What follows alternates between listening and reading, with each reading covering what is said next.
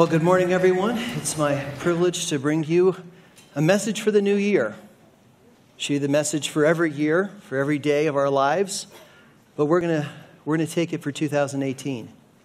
Let's ask our God His blessing upon this time as we come to worship Him through His Word. Please pray with me. Heavenly Father, we just thank You for this time together. We thank You for each and every joy and every tear in this past year. And we look forward with hope and encouragement as You lead and guide each and every one of us in our lives, and as You lead this church to serve You and honor You here in our fair city. And we just thank You that You have given us that opportunity, and we ask Your blessing upon this time. It's in Your Son's name we do pray. Amen. Well, it's customary every year to sit down and say, what happened last year? And the older you get, the more you find out that last year moved a lot faster than the previous year. And you anticipate that next year is going to get faster. Yeah.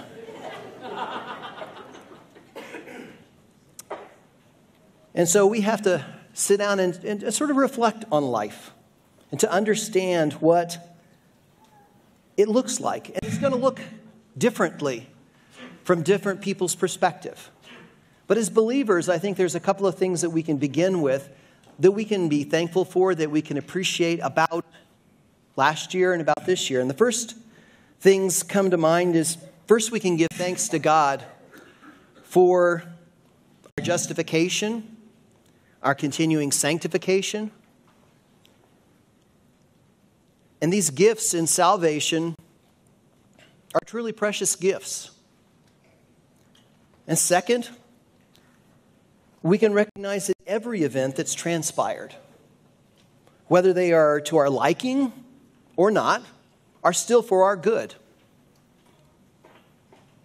And that God has, if you will, a perfect plan. And a lot of times we think of goodness and good things happen, bad things happen. And yet when you look at what God has laid out, goodness is really His goodness. His plan is being perfected. And you can have a storm that comes through and devastates an area, and you say, well, that's a bad storm. And yet in that same storm it continues on and solves the drought. Therefore it's a good storm. And yet it's always good because God is working all things together for good for His people. And we can be thankful for that.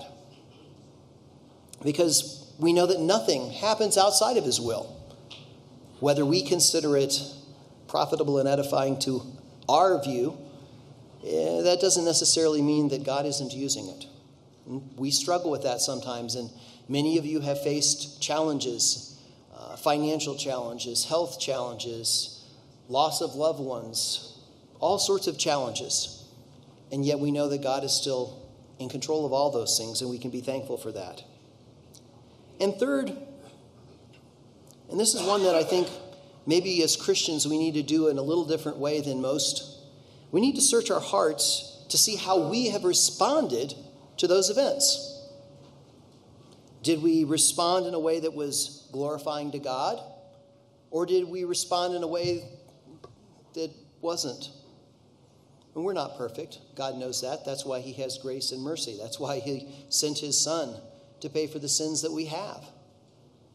And yet we still need to reflect not on, could I have done this better? Could I have done something else? How did we reflect our lives to bring glory to God? And I think that's something that maybe as Christians we need to think on differently as we enter this new year. How am I going to live my life? And those are all good things to think about. But one thing that struck me is we need wisdom in all these things. And a lot of times we think of wisdom in earthly sense. And this morning we're actually going to look at it from God's perspective. What does wisdom look like from God's perspective? Wisdom from above, if you will. And there's nothing wrong with what we do in our lives saying, Lord, I would like your blessing on so many different things. I need encouragement. I need prayer for salvation for loved ones, for lost ones. need personal growth. I need faithfulness to that it's this time I'm going to do it gym membership. That's called praying for a miracle. Or anything else. And there's nothing wrong with any of those things. But wisdom is going to be involved in all of it. Every bit of it is going to require us to be wise in how we live and what we do. So that's the topic that we're going to take up this morning. Wisdom from above. And I hope that that is added to your prayers this year. God, give me wisdom from above. Before I take up the topic, though, there's a couple of things that I'd like to throw out as considerations to begin with. First off, this wisdom that we're going to talk about is for those who know Jesus as Lord and Savior. Matter of fact, you will not have this and cannot have this wisdom without that being the entering premise. And if you do not know Jesus as Lord and Savior this morning, this moment, you don't have to have a card signed. You don't have to have a prayer prayed. You don't have to have anything. Right now, right this instant, you can begin with the true wisdom from above, which is your faith in the Lord Jesus Christ. There's nothing you've done. There's nothing you can do. There's nothing you might do, will do that can thwart his hand. You cannot be plucked out of God's hand when you place your trust in him. And so if that's not who you are right now, I beg you, before you hear anything else, if you hear nothing else, hear that. And if you're a believer, you've already begun down this path. You already understand these things. But that doesn't mean that we can't fall into not thinking, not having wisdom from above in our life. We can walk in a way that is not glorifying. And so the rest of this message, this is for you. This is for me. This is for all of us. And our main passage this morning we're going to be looking at is James chapter 3, verses 13 through 18. But I'm going to have to do a couple of things before we get there. And we're going to ask ourselves 5 questions. And hopefully at least some basic answer, because this topic is large. But here's the 5 questions we're going to ask and hopefully answer. First off, what is wisdom? If we need wisdom from above, we need to know what wisdom looks like. What is it? Secondly, how important is it? Can I just live my life not being so wise? Don't want to be a wise guy? How important is it? Third, where does it begin? Where does wisdom begin? If we know what it is, and we know how important it is, where do we begin with wisdom? And if we've begun in wisdom, the next question is naturally, how do we grow in wisdom? And finally, if we think we understand it, we know it's important, we've begun with it, we're growing in it, how do we recognize what does it look like? Is it because I've studied a book, I've come to a church, I've read a sermon, whatever? What does it look like? So that we have some hope of evaluating what wisdom looks like. So let's begin with our first question. What is wisdom? And I'm going to be blunt. For many years, I've always looked at wisdom from a perspective that was the wrong perspective. Maybe you have too. But when you look at wisdom, you have to look at it from how the Bible presents what wisdom is. We're so trained to think this is wise, that person's wise. Well, are they? So we're going to begin looking at what wisdom is from a biblical perspective. And many times, and this is partially true, how many of you have heard of wisdom as applied knowledge? Sounds good. And it's partially true. But as I've been teaching through 1 Corinthians, Paul pretty much said, Corinthians, you've got it. You have the facts down. By the way, you've missed it because you don't even understand it because you have no love attached to the knowledge you have. Because they had knowledge and they were not applying it properly. Therefore, they were not wise. Not that they had knowledge and applied it. They had knowledge and misapplied it.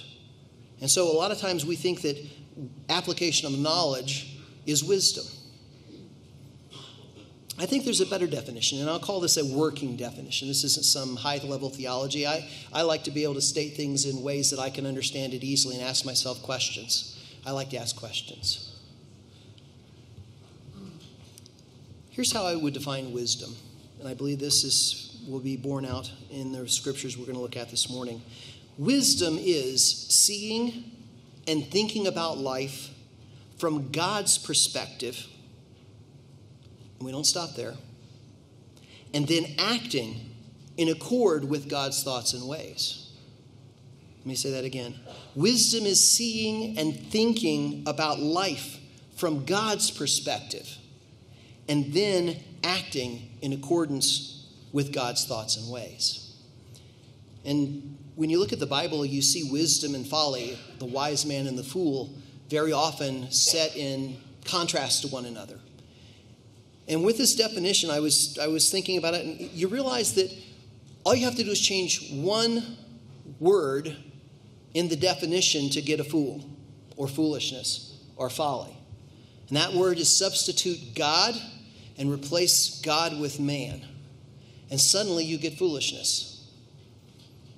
And so the antonym, if you will, of wisdom is foolishness is seeing and thinking about life from man's perspective, and then acting in accord with man's thoughts and ways. How guilty are we of that?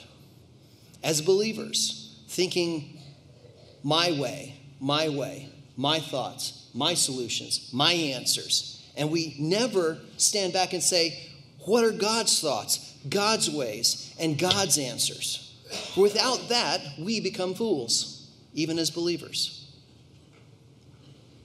So that's what I believe the Bible describes as wisdom. So that's what is wisdom. Our second question is, though, how important is that? Hopefully the answer is obvious, but let's take a look at it. Proverbs 4:7 says this, and there's various translations of it, but I like this version. The beginning of wisdom is acquire wisdom, and with your acquiring, get understanding. And you're like, how in the world is the beginning of wisdom is acquire wisdom? Well, that presupposes the fact that you have wisdom. And the fact is, we don't. Man is not wise. And you're like, well, wait a second. I got up here, I got dressed, I made it here this morning. That's got to count for something. Well, it does.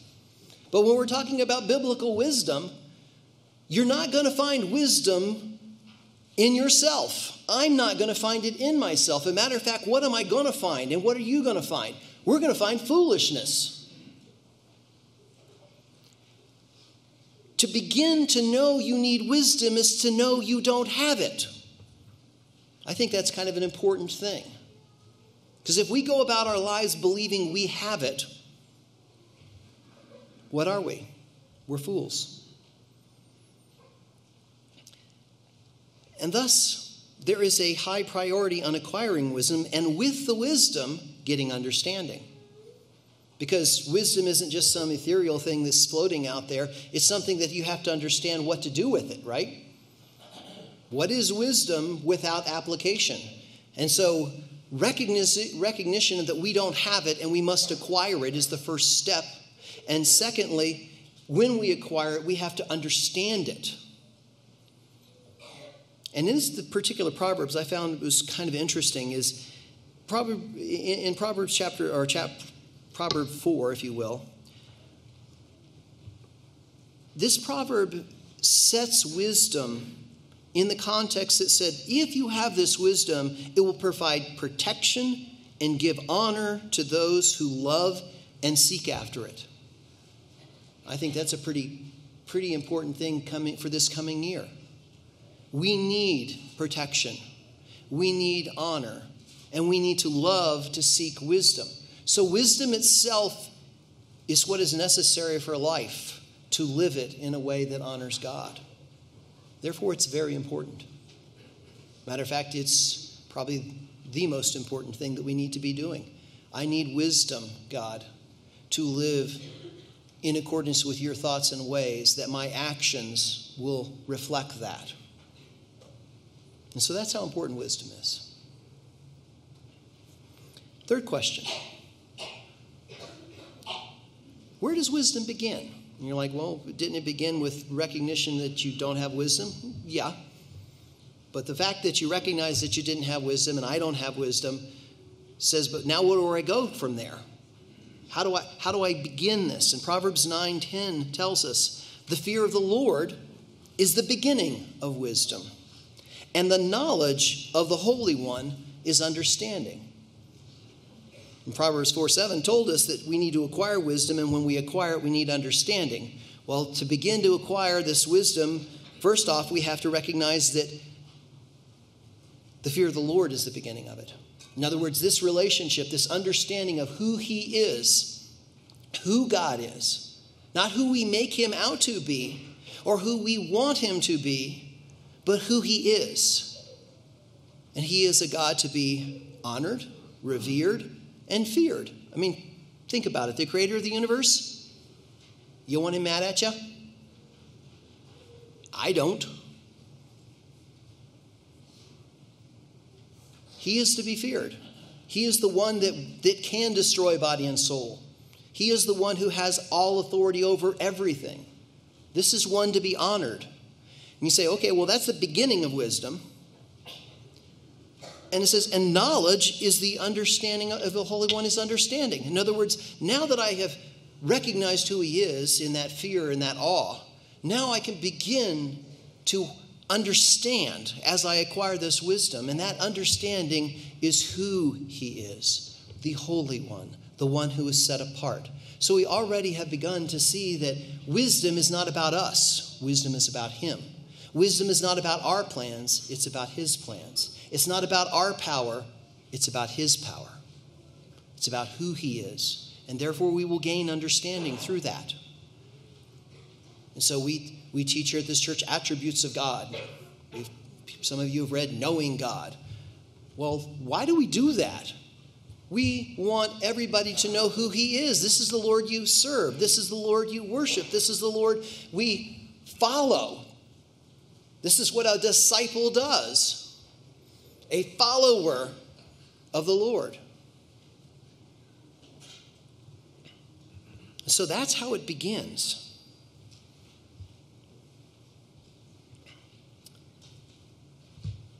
Continuing on, though, Proverbs 1:7 says the fear of the Lord is the beginning of knowledge, and fools despise wisdom and instruction. So here it is. Here's man, the fool, says, I don't want what you have, God. I don't want wisdom. I don't want instruction. I refuse it.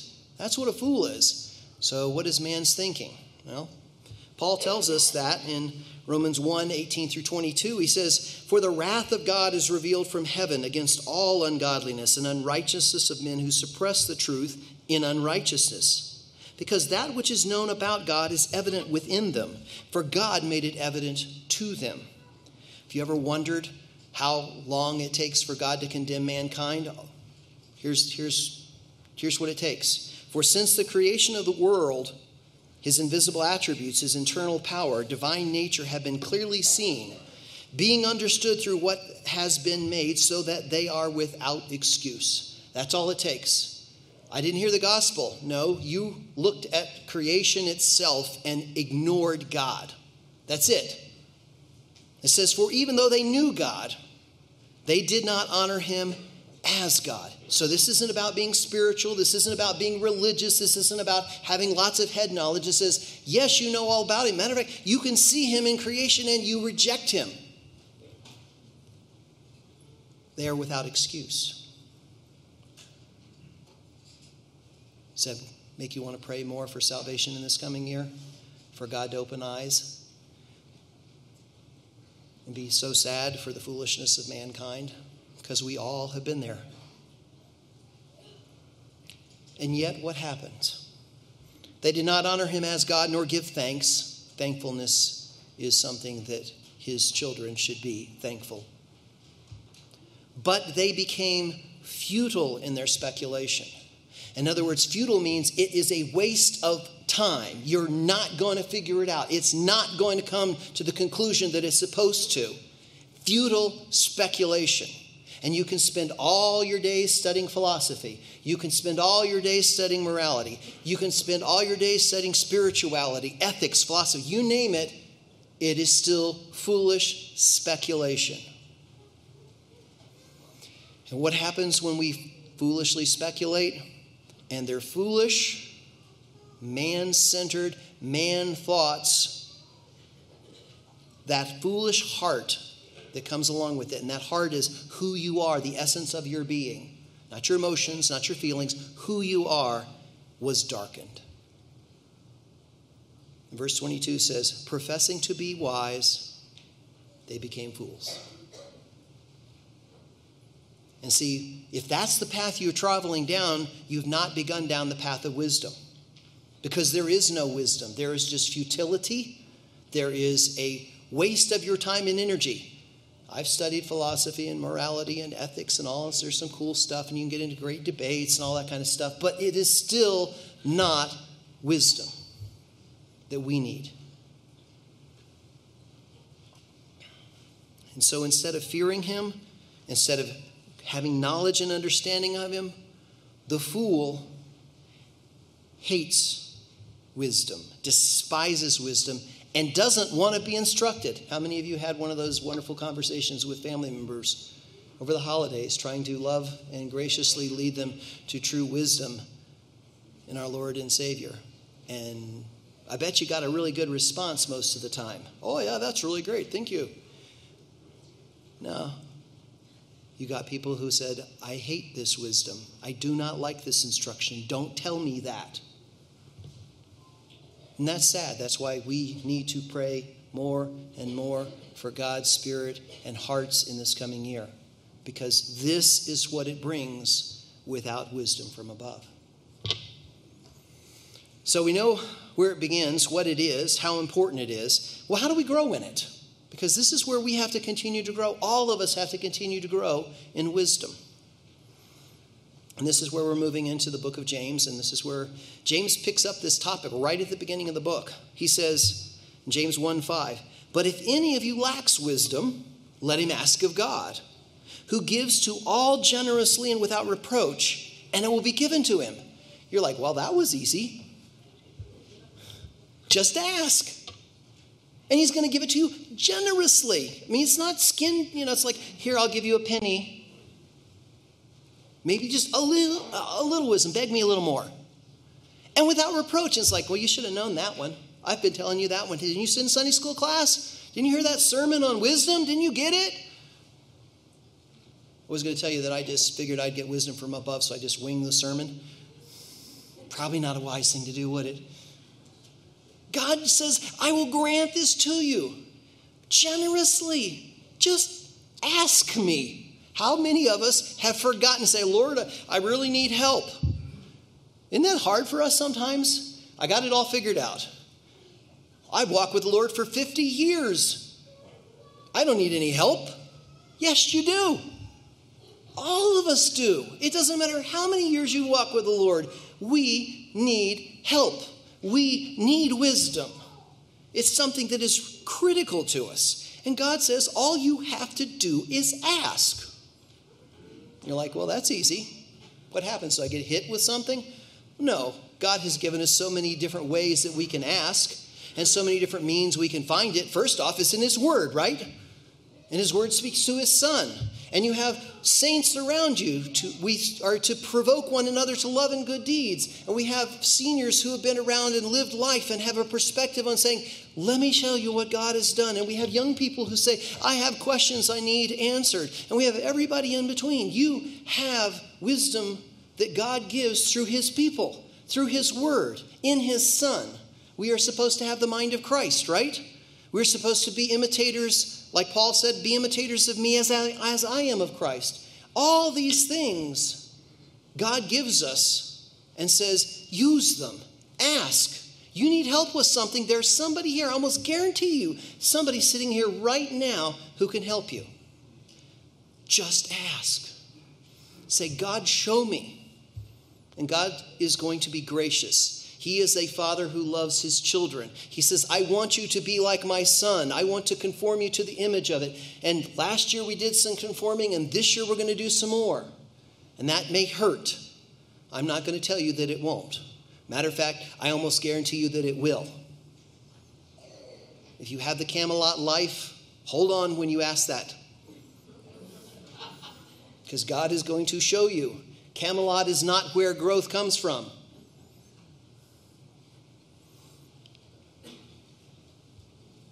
But I think that's exciting. We just have to ask. And we will continue to grow in wisdom. We will continue to grow in grace. We will continue to grow in the knowledge of God.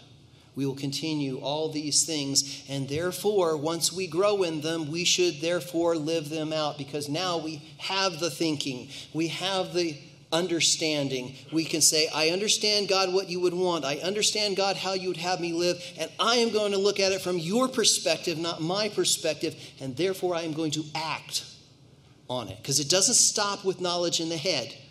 It's not the wise sage who sits on the mountaintops and dispenses wisdom. It's like, well, what are you doing? If you're not doing, we're going to see that here in a second. Now, there's a caveat. There's always a catch. Because James said, but he must ask in faith without any doubting. There's the catch. Yes, God give it to me, but for the one who doubts is like the surf of the sea, driven and tossed by the wind.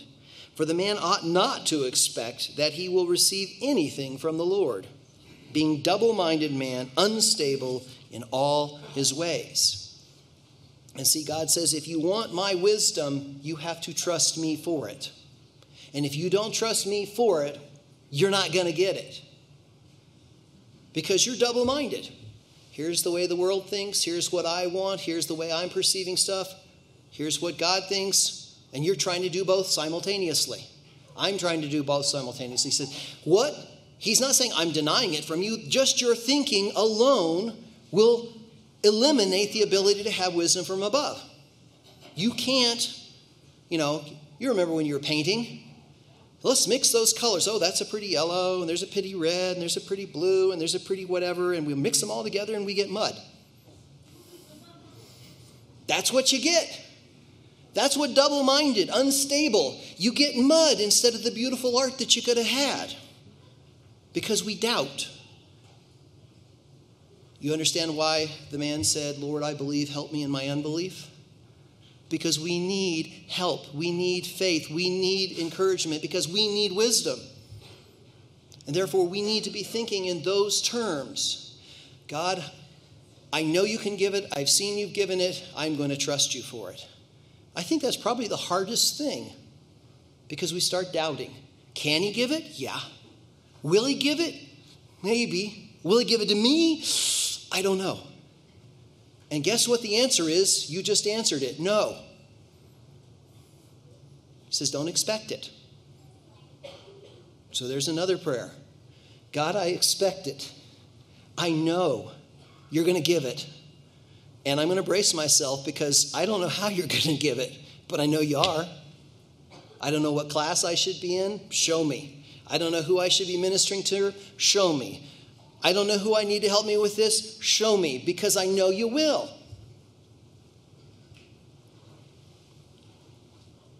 So that's how we grow in wisdom. That's just the tip of the iceberg.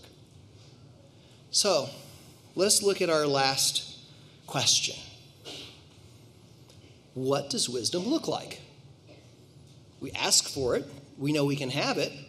We know it's important. We know where it begins. We know how to grow in it. But what does it look like? Well, our main text. James 3:13 says, who is wise and understanding among you? Okay, he's asking a question. Who is wise and understanding among you? You have wisdom? You understand the knowledge of the Holy One? Who is that?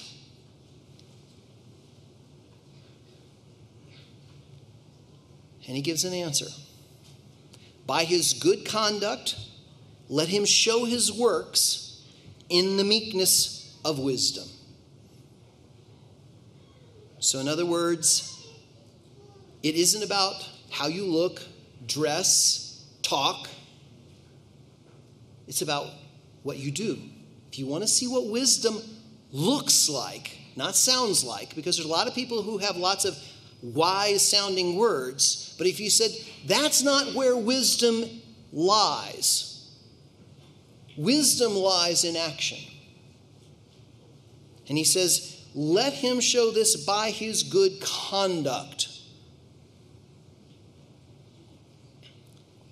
Good conduct, as I mentioned earlier, goodness relies in how much are you following what God's plans and purposes are. Goodness, going through difficulty. Goodness, going through trials and saying, I will honor my God. I will think in his ways. I will walk in his ways. See how wisdom now walks. Wisdom now shows. Wisdom doesn't just talk. And he says, by his good conduct, let him show his works. Okay? Good conduct, show his works. Now, we're going to find out here in a second that James is going to be very careful and make sure we understand what good conduct looks like versus not good conduct. And he's going to give us a way to distinguish what good conduct. And then he says, there's a qualification to this. It says, a meekness of wisdom. Now, this isn't about look how good I am or who I can draw to myself. Isn't that one of the characteristics of a false teacher, drawing people unto themselves, leading away the flock? He says that's not what it's about. It's about meekness in wisdom. Now, sometimes you got to be a roaring lion, but most of the time, wisdom says meekness. Wisdom's going to say gentleness. Wisdom's going to say self-control and all sorts of other things. Wisdom is not going to be boastful. Wisdom is going to be meek as it works in good conduct. That's why he asks, who is it? That's the person. That's what wisdom looks like. Now, to be clear, James wants to make sure that we don't miss what that's. He could have ended with that statement. But he says, I want to make sure you understand so that you can observe it. Okay? You can now observe what this looks like. And in verses 14 through 16, he says, okay, I told you to have good conduct. Now let me explain to you what good conduct does not look like. He says, but if you have bitter jealousy and selfish ambition in your hearts, do not boast and be false to the truth. For this is not wisdom that comes down from above, but is earthly, unspiritual, demonic. For the where jealousy and selfish ambition exist, there will be disorder and every vile practice. So if you want to know what wisdom looks like, it doesn't look like this. And we could spend weeks looking at jealousy, bitter jealousy, and selfish ambition. Now, if you notice here, it doesn't say, well, I kind of like that. I saw some new cars in the parking lot. Hey, I like that new car. That's not jealousy. That's just, hey, I like that new car. But when it goes, I don't have that car, and that person shouldn't have that car, that's mine. Now you've got bitter jealousy. Ambition, is there anything wrong with being ambitious? No. Aren't we zealous for good works? Don't we want to work hard? Don't we want to serve with our whole heart? Yeah, that's ambitious because we want to do that. I want to step up this year. I want to do more. But when it becomes selfish, it's about me. If you notice here, both of these things that James is saying, he says, if it's about you and about what you want and about what you get, and no matter how hard you work, no matter what, if it's about you, you've missed it.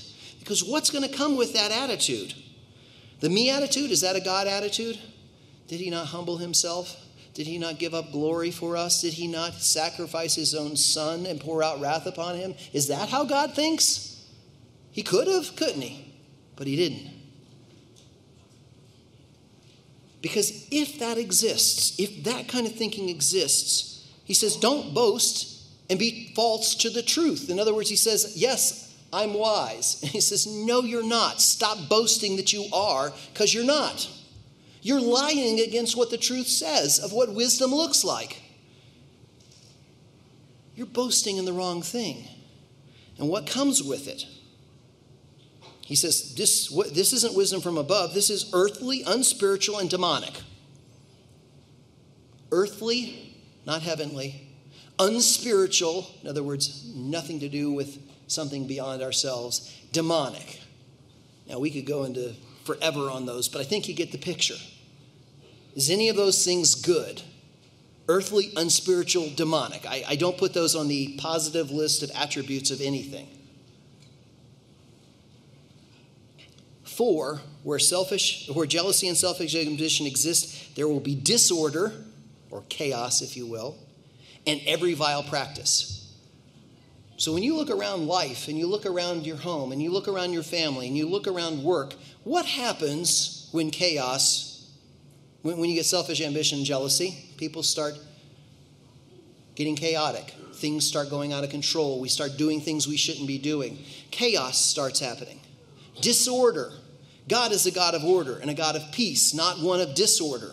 It says, so once you start thinking this way, once you start seeing these things, what's going to follow? Every vile practice.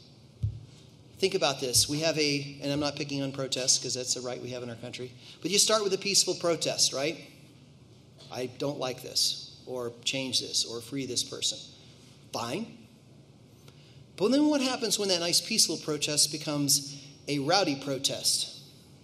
Nice words are exchanged, right? And we're thinking, thank you, here, let me bring you something for what you need to drink so I can help you stay out here protesting longer. And yet, it goes from there to throwing rocks, to breaking windows, to rioting, to looting. That's what happens. And that's just an example. And it happens in mine from the 2-year-old to whack with the 3-year-old to who knows what happens when they get to be the teenager. Right? That's what happens when we have wisdom that isn't from above, when it's jealousy and selfish ambition. Chaos. So when you look around and you say, my life is chaos, my home is chaos, my business is chaos, my church is chaos, what do you think is going to happen next? Wow, I'm shocked they did that. No, that's what's going to happen. Guaranteed. So if you notice, that's not wisdom from above. So we don't want any of that, but it's easy to see.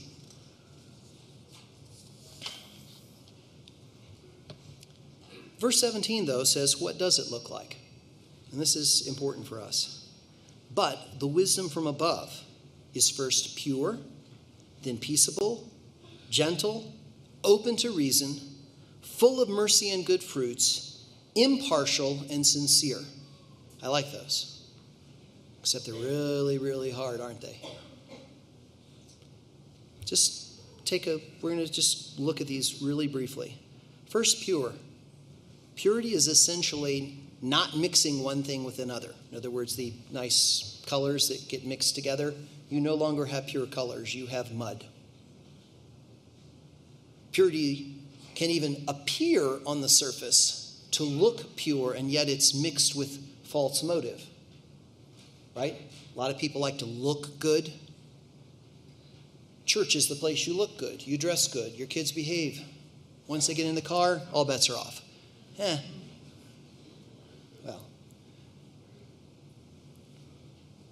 that's not pure.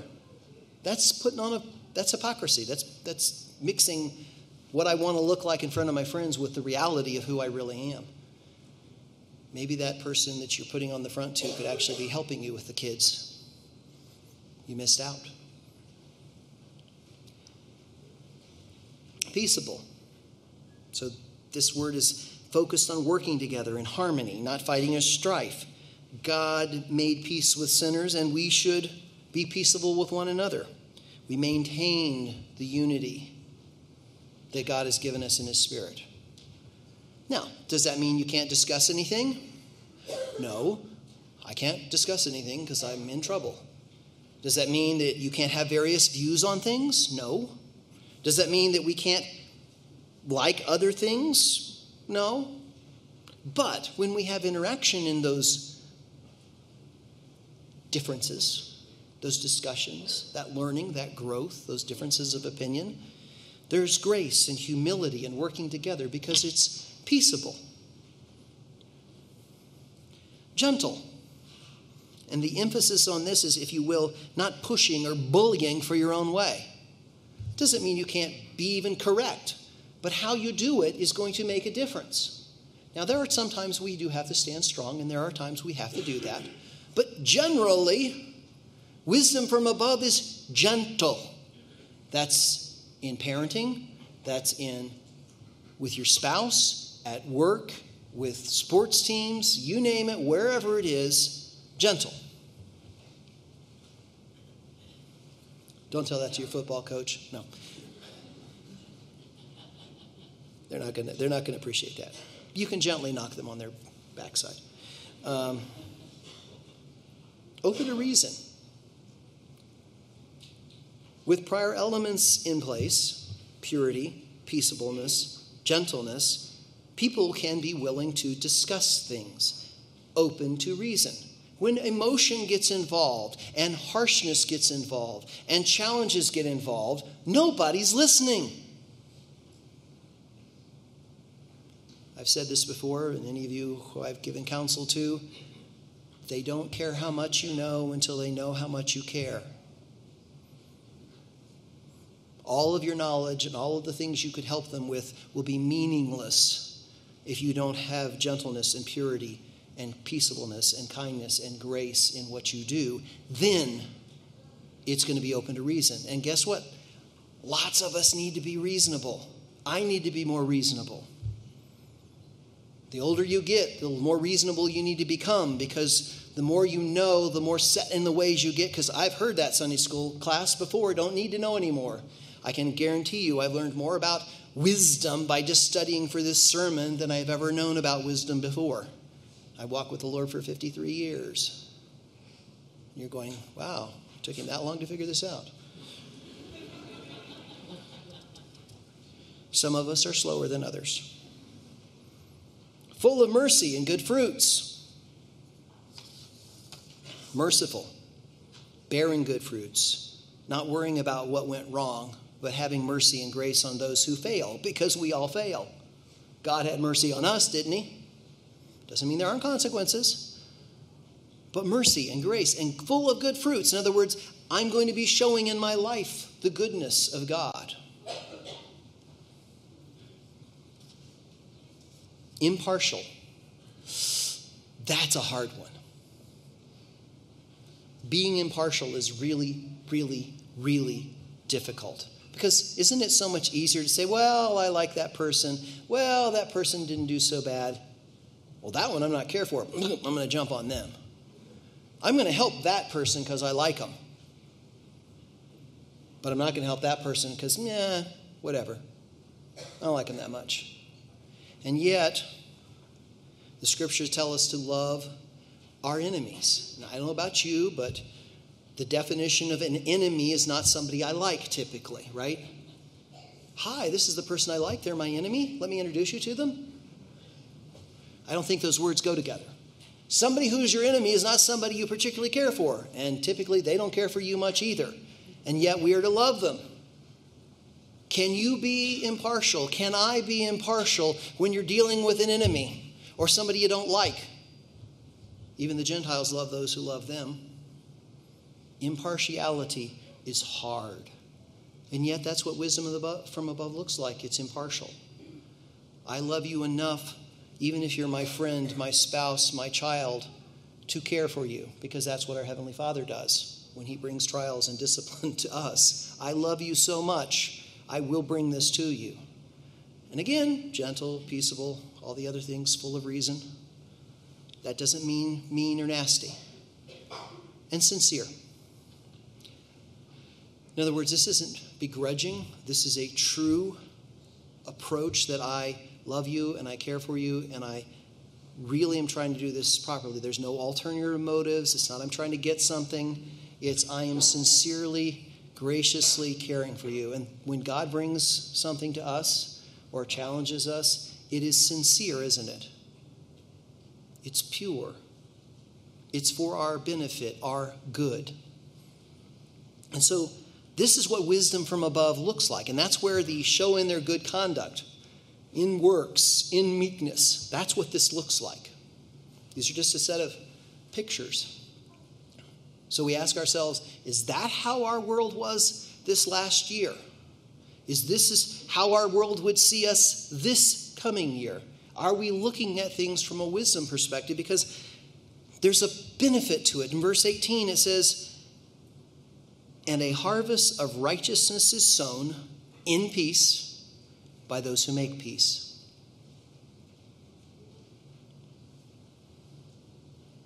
There's no ambition in it. If you do, you're going to get chaos and evil things. There's peace, there will be a harvest of righteousness. Don't you want to plant a harvest of righteousness this year? God, give my life so that it can be a harvest of righteousness. Help me sow in peace. Help me be a peacemaker.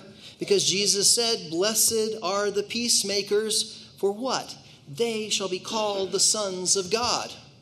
And we loop right back around to what does it mean to have wisdom from above is to know God and to act like our Heavenly Father, to honor Him in all our ways, to think from His perspective, to see from His perspective, to act from His perspective.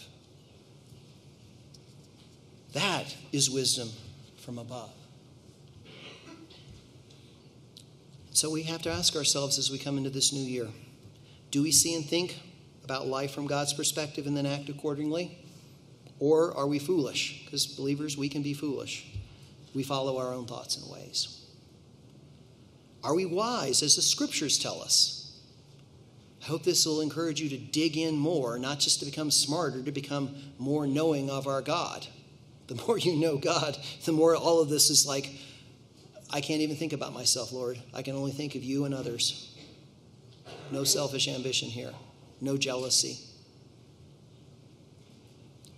And do our lives portray that behavior that's consistent with the heavenly wisdom? Or is there a lot of strife and chaos going on? Because that's the wisdom of man, and that's called foolishness. So may our thoughts and our prayers, followed by our actions, reflect wisdom from above in the coming year. And not just the coming year. For as long as He gives us breath on this earth, or until He returns, that should be our prayer. Let's pray. Heavenly Father, we just thank You for the grace and the mercy that we have in Your Son. And we thank You that we get to know the Holy One, and that through You we understand what true wisdom looks like. We understand what goodness looks like. We understand all these things, but help us to constantly hold every thought captive, every idea that would dissuade us from seeking, living out the wisdom from above, the one that glorifies You, the one that shows good works, the one that is meek and peaceable and reasonable, and all the other things that are so difficult for us. We ask that. We believe that. We do not doubt that. But help us in our faith. Help us in all the things that we have to deal with each and every day, because the emotions go up so quickly. The reasonableness goes away so fast. Let us be like Your Son. Let us be conformed to Him as His image, because He gave up everything for us and to glorify Your name. It's in His name we do pray. Amen.